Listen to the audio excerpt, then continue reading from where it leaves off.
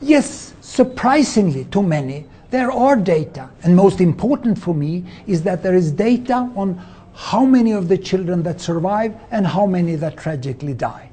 And this is because there are surveys done where a representative sample of women are carefully interviewed about how many children they've given birth to and how many they have lost and how many have survived. One such study was done in 2002, directly after the fall of the Taliban, and another one was done like in 2010, when now there is security relatively good in most of the country. There's still uncertain parts of the country, but most of the country now have basic health service due to national effort and due to international support. And let me show you here in a very simple way what happened.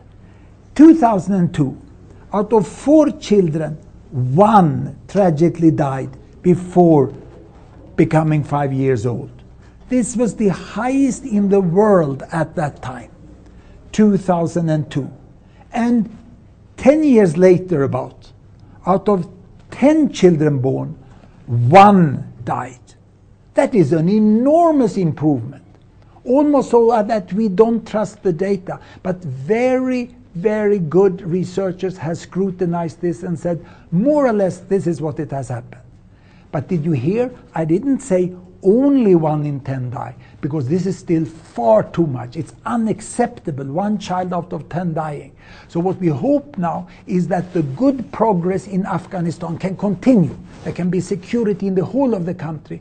International support can continue, even increase, so that people can see now when we have peace, we have elected our own government, now we get it better and better, and thereby those aggressive people who want to use terror, they will lose. So see here, going from 1 in 4 dying to 1 in 10 dying. It may be halved in the next 10 years. This is what I see coming.